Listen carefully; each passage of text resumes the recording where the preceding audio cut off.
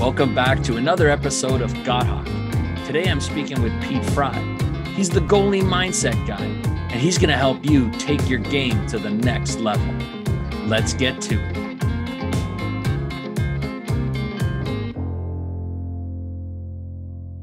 All right, so here we are back for another Got Hockey. This is episode 12, and today I'm talking to my good pal, Pete Fry. He is the goalie mindset guru, if we want to add a title to the name.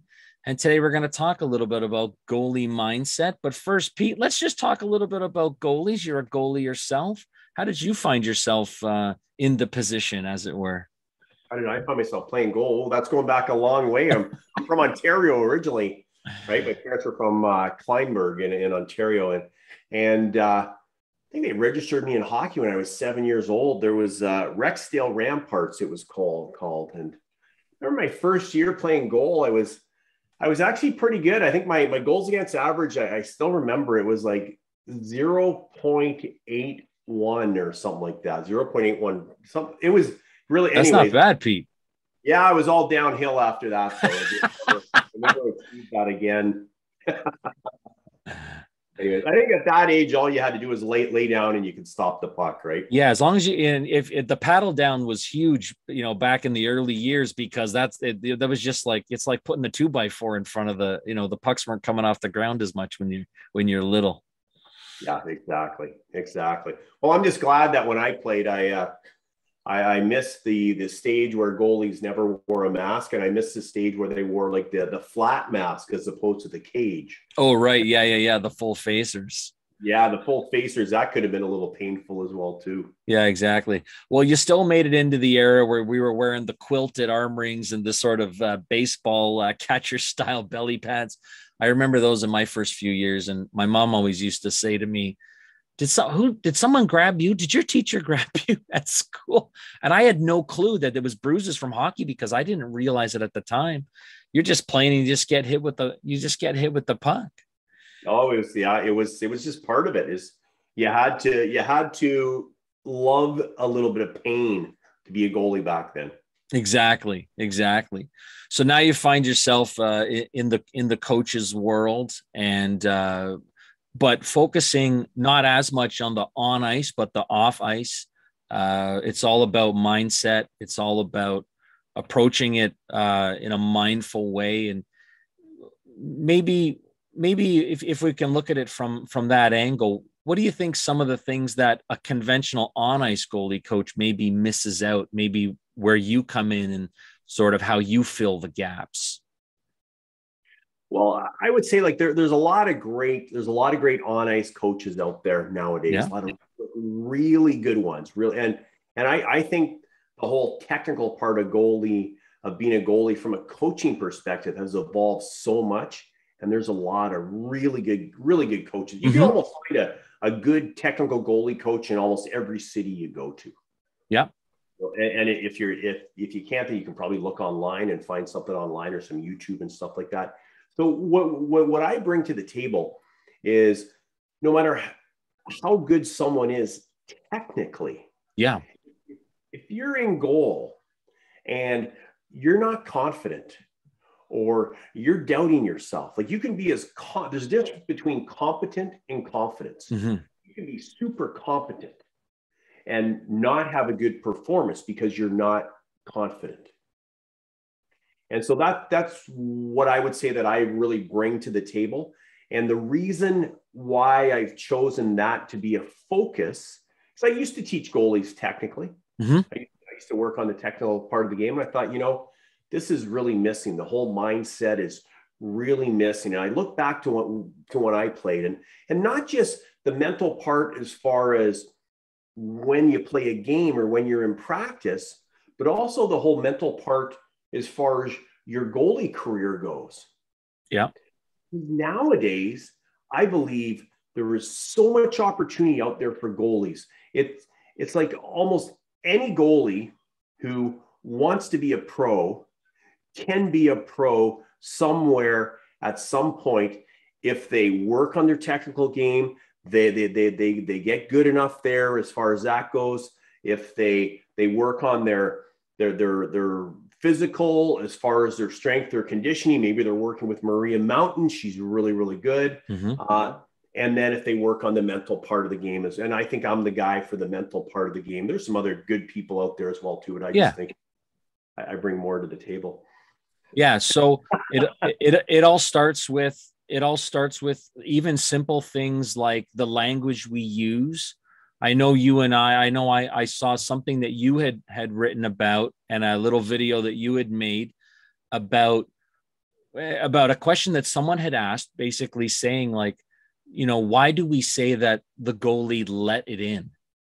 Because none of us are trying to we're not playing Matador with the puck here. So maybe if I can get you to sort of have another go at that and sort of explain how that fits in as part of what we're talking about. So basically, every word that is said forms an image in your head. And the images in your head are either helping you create excitement, moving towards something, feeling confident in yourself, or the images in your head are doing the opposite, making you have anxiety, making you, feel like you're not going to stop the puck as opposed to stop the puck.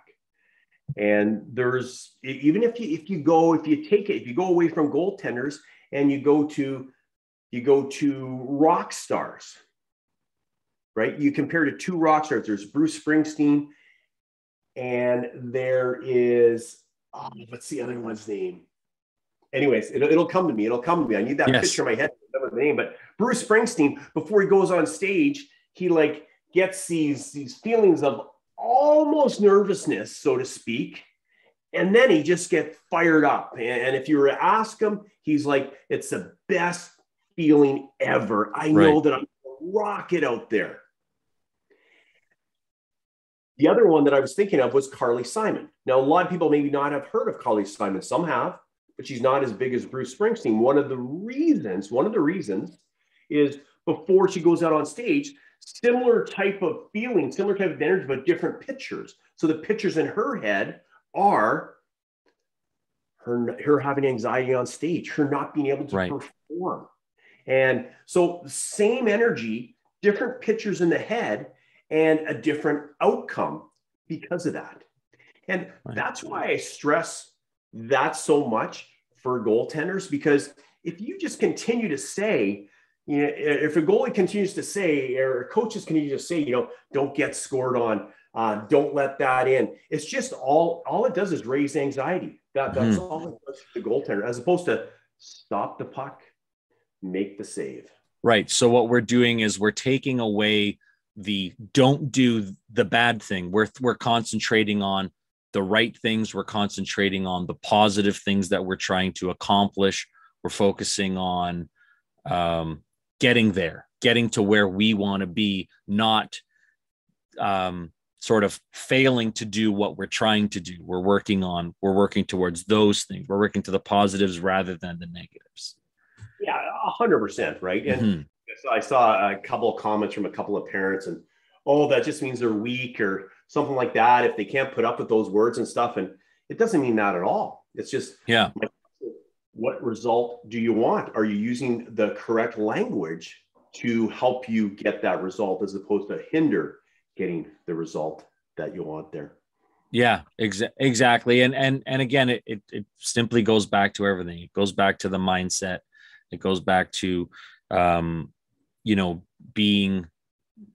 being and becoming the goalie that you want to be, and ending up or moving toward the goalie that you want to be, or to the place where you want to get to.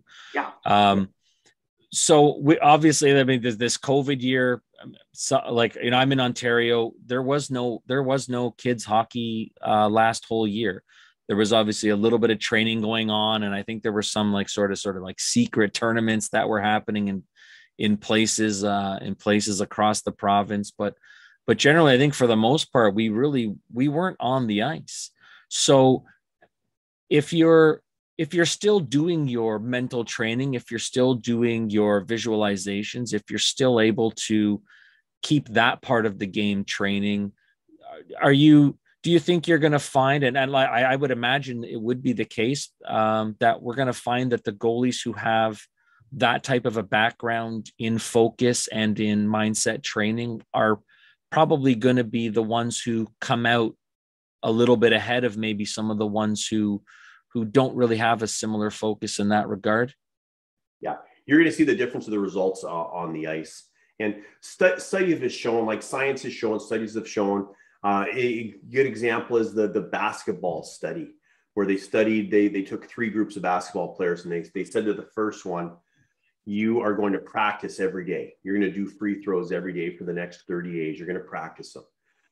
The other one, they said, you got to pretend you have COVID basically, or you're in a COVID culture and you can't go out there on the court. You got to stay home. But we want you to visualize every day for 30 days. Visualize getting those baskets in perfectly.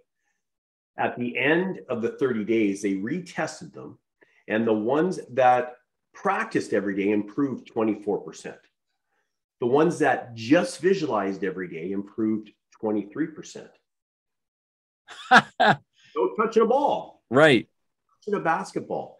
And I tell people to just go do an experiment yourself. Go like visualize getting that basket in, see it, and then throw it. Mm-hmm. Right. Mm-hmm. Chances are you're going to have good success, even if your technique is not very good at all. Even if your technique is not very, very good at all. But what happens, then someone starts off and they throw and they miss, and now that's the image that sticks with them. Yeah. And so a lot of times that image is still there, and that's still fuzzy in their mind when they go to shoot the next one. The miss becomes halfway to the next miss. Yeah, essentially, exactly. is what you mean. Exactly.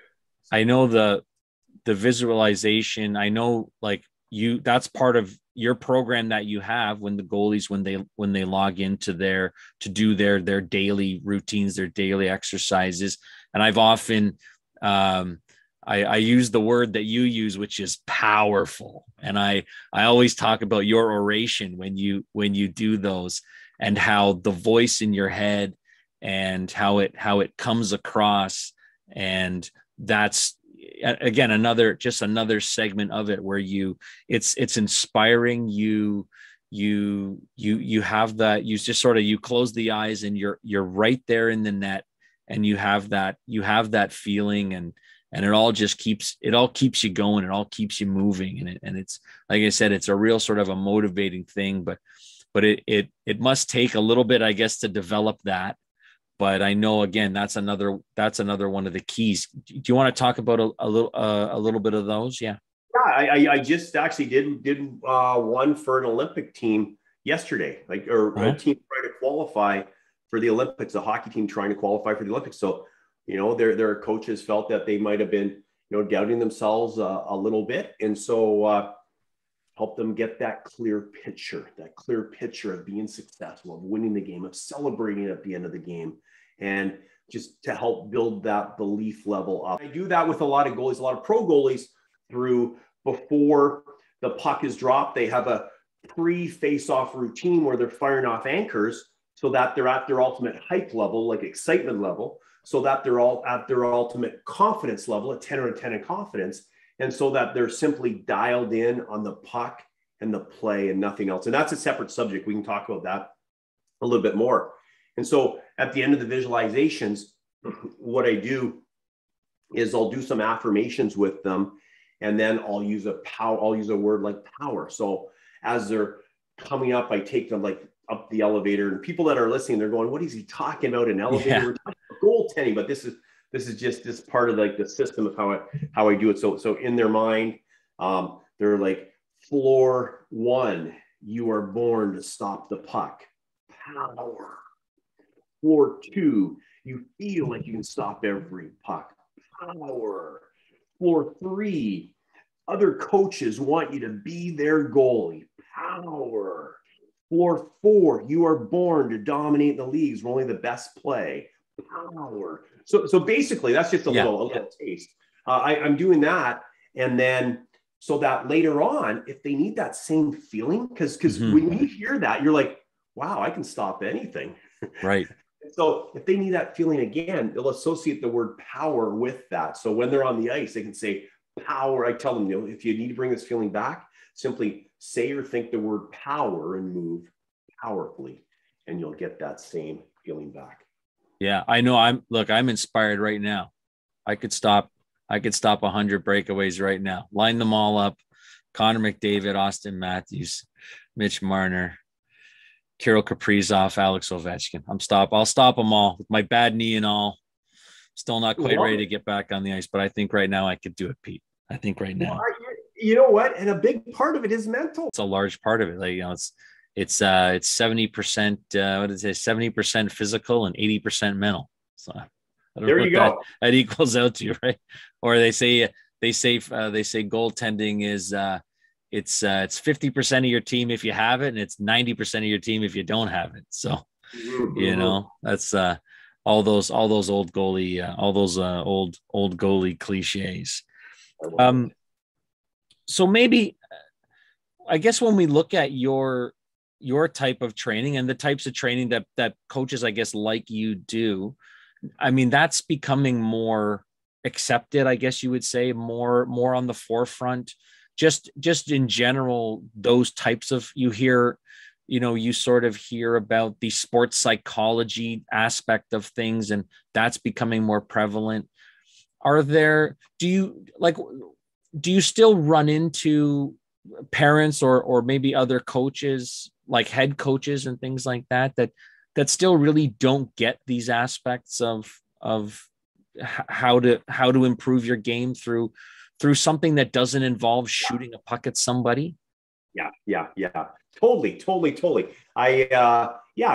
in a while you get the coach will say, "Oh, that stuff is garbage," or something like that, right? Yeah. It's really old school. But then you'll hear him on the bench and you'll be like, "Oh man, I feel bad for those players." There's some people that are, there's some people out there that still tell goalies that they need to stand up all the time. They can't go down on the. That's the three things my dad used to scream from the stands. It's stand up, come out, and keep your stick on the ice. I think that was about all the goalie coaching I had for the first 6 years I played. That's people really got to change with the times, right? Like they really got to change. I can remember when I was 17, my second year in the Western Hockey League, and this is my draft year. And I went from like when I was 16, I was ranked like really high to get drafted the next year. And then as a 17-year-old, I just tanked. And if I look back, it was mental. It was almost purely mental. And we're getting ready to, was it in between periods? I think it was in between periods. And the general manager, right, he had this big ego on our team, comes in the dressing room and he's like, yeah, the scout for Hartford Whalers, it's called Hartford Whalers at the time, right? Yeah. He's watching you. He says, you know what? He says, you go down way too much. Your legs are too far apart, and you're holding your hands too low. You got to keep them up way higher, right? And I'm thinking, oh man, okay, this guy thinks he's scouting Terry Sawchuk. Yeah, well, and that was the challenge. A lot, and he was a really good person from what I like. Emile France was a really good person, all that stuff. But he had played earlier on, right. 40s, I think, or something like that, 40s or 50s. Anyways, so the next practice, the coach of our team basically gets my skates. I used to like them really sharp. So he gets a stone and he flattens them out. So they're flat. So it's like I'm doing the Bambi out there, so to speak, right? The skates are flat. And then after he flattens the skates, he gets a skate lace and ties it around my pad so I could open my legs about 2 inches, right?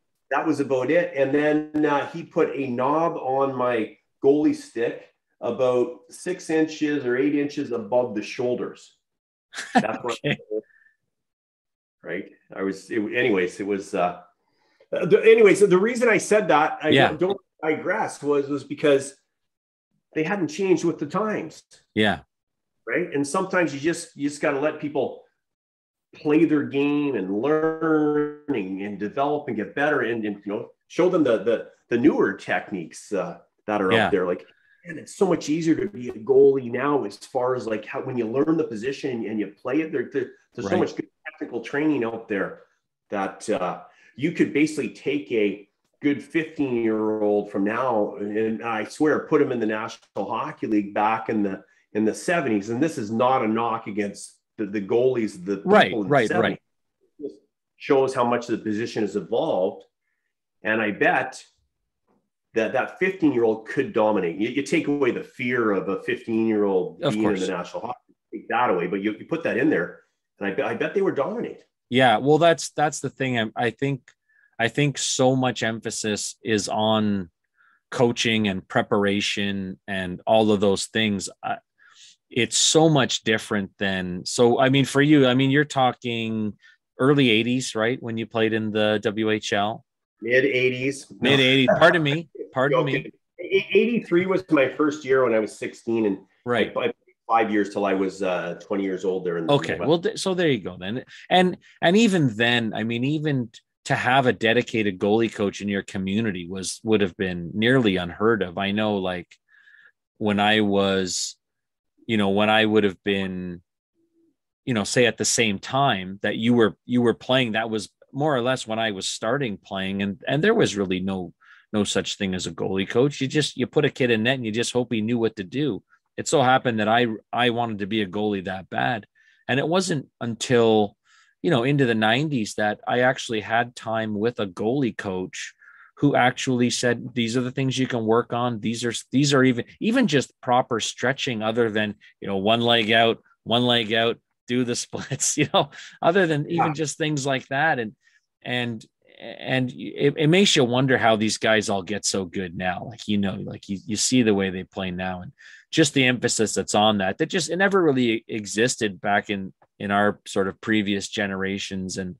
And the way even now, if I play a game and I'm playing against guys in their early mid 20s, whatever it happens to be, I mean, sure, like, they always have the youth on their side and they can skate forever, but the amount of time that they've spent working on the game is so much greater than what I did, that they're all great players, even if they didn't necessarily play at a very high level, and that's why hockey is so great today. And you see the skill, it comes right to the forefront at every position, really. It's phenomenal today. Oh yeah. 100%. So I see the images behind you. I see two things in particular that stand out: goalie practice mastery and goalie game mastery. Maybe we can get into a little bit about each of those and why those are different from each other, and how one helps the other. Yeah, for sure. So those are actually journals that people can buy on Amazon to prep for their practice, so they get a better performance. And we'll put the links in the description for everybody who wants to check it out. You bet. To prep for their performance, to recap after their performance. So they apply what's called, we talked about the 23% rule. They apply that before their practice and after their practice. Same thing with their games as well too. Now, with those journals, they're also part of what's called the Goalie Mindset Academy. And with the Goalie Mindset Academy, they get that online with a whole bunch of other stuff as well too.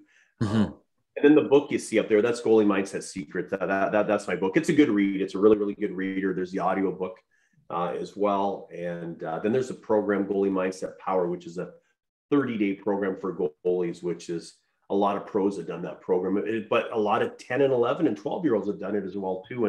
And I really like that program, because not only does it cover things for a game, but also a goalie career, like things like how to deal with a negative coach, stuff like that. Because if you had, and this is not a knock against coaches, most coaches are phenomenal, but if you haven't had a negative coach yet, you will. And it may not be that the coach is negative. It just could be he has a bad day and he says a couple things and they stick with you too, right? And that you hear that a lot. You hear that. I have pros that will talk to me about that. How do I deal with that? This guy said this, so every time I see him, that's all I think of, and stuff like that. And it's that's where sometimes that's where some of those mental health issues start.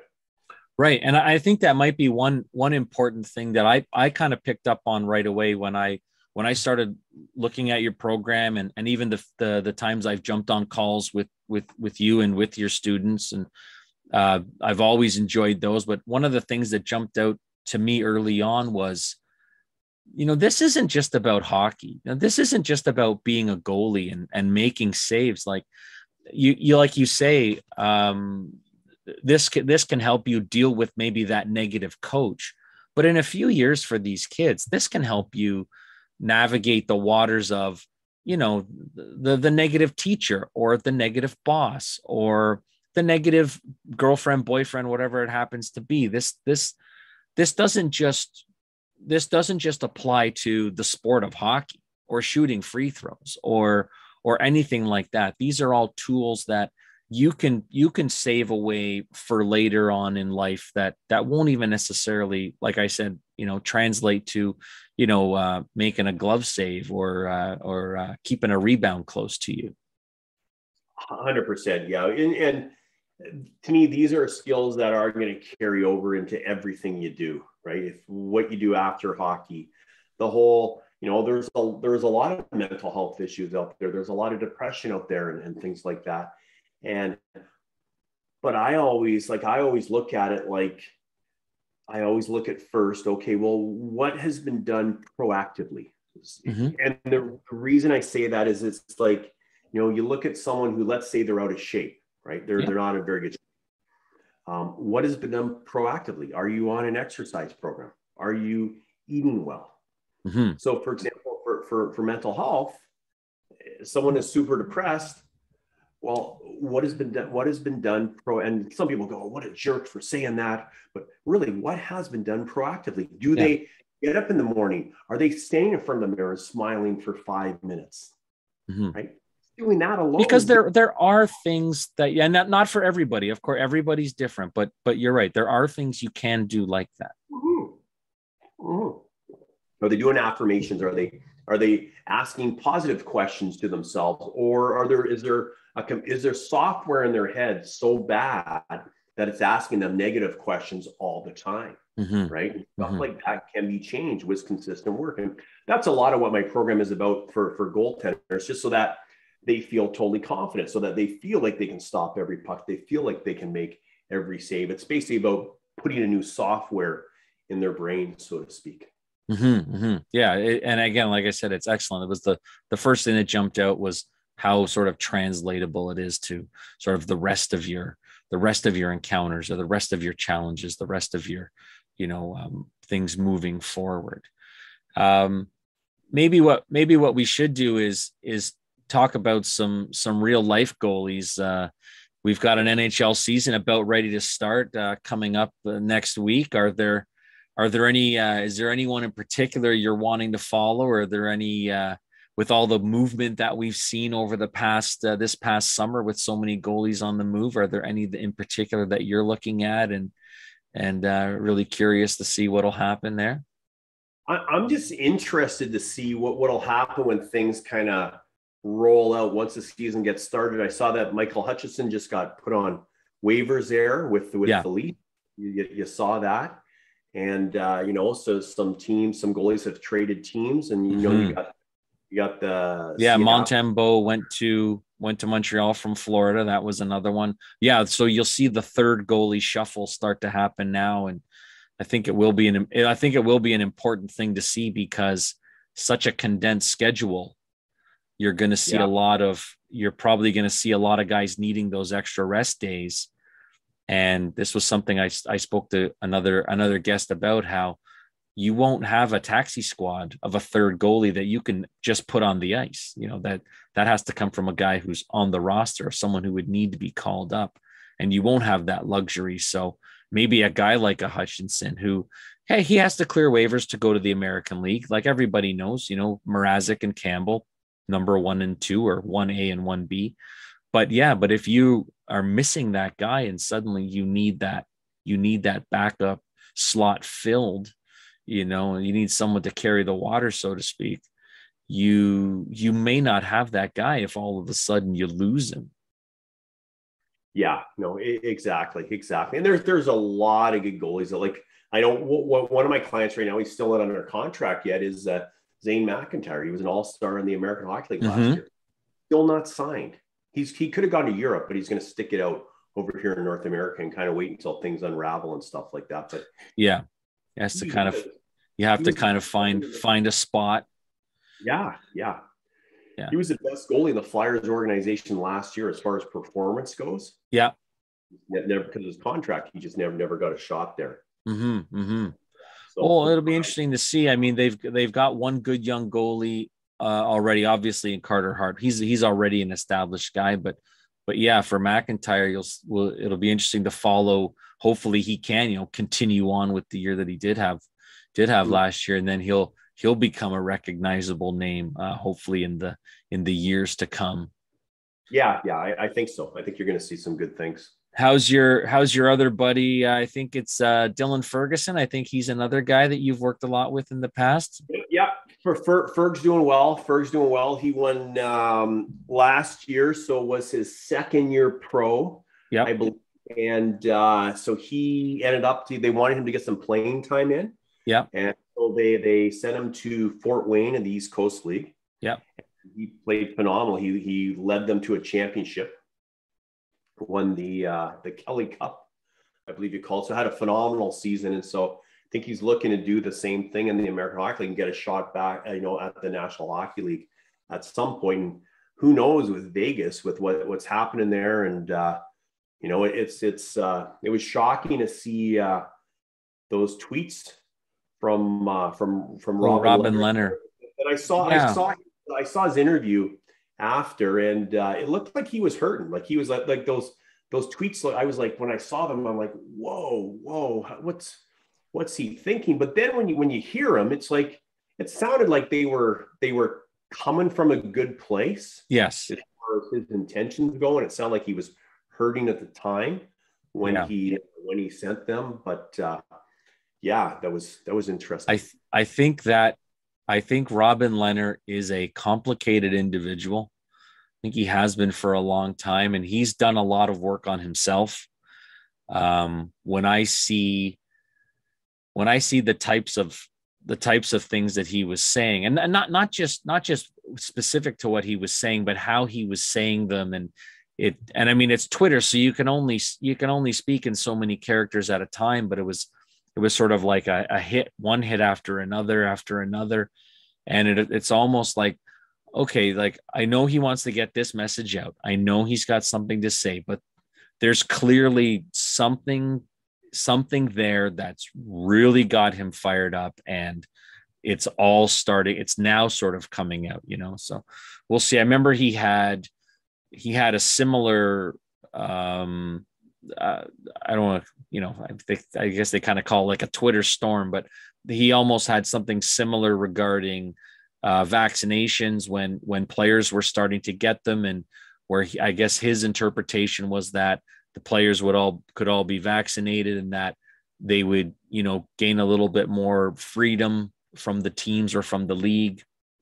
And he felt they weren't following through with that. I'm not exactly sure how it all turned out, but I think basically the league had said, well, we didn't really promise you anything. What we were saying was, like, getting this is sort of the next step in, allowing some things at different points to open up. And again, I think he's had a meeting with Gary Bettman, and hopefully they at least address some things, because on top of all of the other stuff, what he did talk about, certainly the allegations he was raising are pretty serious. And if that's something that can't be proven, or if that's, something that ends up not being exactly what his interpretation of the things he's heard, I'm guessing from either ex-teammates or guys he knows, that's something that could really, be a problem for him moving forward too. And, you want to see the guy do well. Because, like I said, he's done a lot of work on himself. He's talked about the types of problems he's had, and he followed it up with a Masterton Trophy performance, and for the work he's done. And now he has the net in Vegas, and it's hopefully it's something where he can turn everything into that positive, that outcome that we're all looking for. So we'll see what goes on. I think what I'm looking forward to is, who are the goalies who went from one situation to another, and does that translate to the same success they had? I look at Peter Mrazek, who who by all his measurables had a fantastic year with Carolina. Can he carry that forward in Toronto? For what would have been, I guess, considered a down year for Frederik Andersen, who signed in the opposite direction, moving into, I don't want to say like a more structured system, but a Rod Brindamore coach team. Does that end up making him have a bit of a turnaround, or does that allow him to just focus on the saves and sort of maybe be out of the spotlight and maybe be in a comfort zone? And then you've got a couple of younger goalies, the Nedeljkovic situation moving to Detroit, or you've got, does Spencer Knight take over in Florida? Does Chris Driedger, how well does he do in Seattle with the Kraken? He'll be playing mostly behind Grubauer, but after the year he had in Florida. So I think it's going to be a fantastic year for goalies, if not because maybe they're going to be a little tired, but it'll be interesting to see who sort of grabs the ring, so to speak, who really sort of kind of steps to the forefront now that we're back to a normal season where it's going to be full games. Most rinks are going to have full capacity fans. And I do really think it will be pretty exciting to pretty exciting to see, Who are there like two teams that aren't full capacity? Is that it? Yeah, I guess it's Munch. Is it Vancouver? Is it you guys out west? I think Vancouver is probably one of them. So I'm fortunate enough. I'm actually splitting season tickets with someone on the Leafs, so I'll be at quite a few games, and so will most of my buddies. And it's going to be full capacity. They're on the you have to show your card that says the proof of vaccination, which only makes sense. Otherwise it becomes a little bit Wild West, and who knows, who knows what happens, right? So hopefully we get to a point where this thing, goes away. Maybe it's not the right word, but hopefully we do get to a point where we don't have to think about it as much, or hopefully at all. And we just get to go to a hockey game, and we don't have to worry about showing ID to get into the, just to get into the building and watch the game that we love so much, Mm-hmm. Mm-hmm. So before we start wrapping things up, is there anything else that's sort of exciting you, or is there anything else, another sort of set of the messages maybe that you want to convey to the goalies out there, to the parents out there, to the coaches out there? Something digestible and that allows them to see a bit more into the world of mindset training? Well, I think, I see in the Facebook groups, there's a lot of parents that are kind of feeling their way through the whole being a goalie parent, and the goaltenders feeling their way through being a youth hockey goaltender. It's not easy, right? The Mm-hmm. position is one of the toughest positions, and sometimes being a goalie parent can be even tougher. Mm-hmm. I would say, really put the focus on the controllables. There's going to be, you see there's always politics. It doesn't matter where you go. So one of the things to recognize, I think, is that it's not just in your organization, it's every organization. Mm-hmm. Sometimes minor hockey or youth hockey can be wrong, so to speak. Yeah. Like they may not be making the right selections. There is a lot of politics, and I find from what I've seen is goalies that when they get, say, 13, 14, 15, and they decide that, yeah, I want to be a goalie. I want to make a career out of this. I want to go to college. I want to go pro, whatever that is. My biggest advice is to really, really give it everything you got, and to stick it out. Make sure you are working on the technical, you are working on the physical, you are working on the mental as well too. Because if you're not working on all three, it's going to break down somewhere. Guaranteed. It's like a car that's not getting an oil change. Eventually the engine's just going to freeze. Doesn't matter how much air's in the tires if you don't change the oil. Exactly. So the controllables are the things that you're doing, the things you're doing on the ice. You can't worry about what another goalie says or does. You can't worry about what another parent says or does. When you're on the ice, you work on stopping that little black thing from getting behind you, and you can't let the other parts enter your mind. Yes, and for example, a lot of times the goalies will be like, they'll have a game, and they're playing on a team that's not very good in the first place, and so they are complaining, or their parents are complaining, or they go in the car and the parents like, don't worry, the defense didn't do this, da da da da. That, to me, that sets the goalie up for failure. Okay. As opposed to, it's like, hey, there's a company out there, I think, called Train Ugly is what it's called. And I was telling an Olympic athlete that I work with today about this, and because they were going through some tough times with their training in the Olympics, and basically the whole premise of Train Ugly is when you train, the more difficult that it is, and that the worse that you look, so to speak, the better you're going to get. And so as a goaltender, sometimes you have to look at it like that. And if you're playing on a team that is super bad, so to speak, you can become super good. And a great example is a guy with Carolina's organization is Beck Warm. Yeah. Right. Beck was not drafted into the Western Hockey League, was not drafted into the National Hockey League, played on Tri-Cities, right? The same junior team that Carey Price played on. Right. And Beck, Tri-Cities, they're a great organization. Their team was not that good that year. Beck broke the single season save record for that organization and was phenomenal, even though he was getting 50 shots a night. So they would play Everett. They would play like Carter Hart and Everett, and they would be outshot 65-14, and they would lose 2-1. Yeah. Beck would just stand on his head, like just phenomenal. And, but here's the thing. His focus had to be on what he can control. His focus had to be on, it couldn't be on, my defense is not very good. Mm-hmm. Get so many shots. They're always giving the puck away. We're taking too many penalties. It's got to be on, yes, we're taking penalties. That's opportunity for me.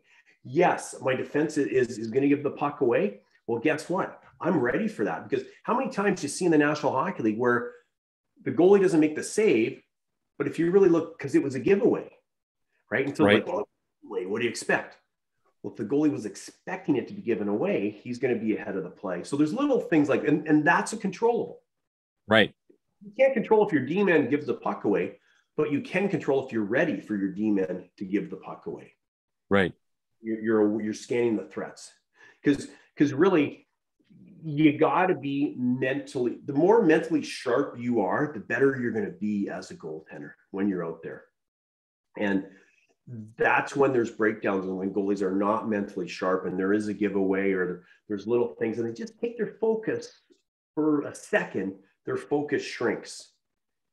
And then all of a sudden they're not making the save. Right.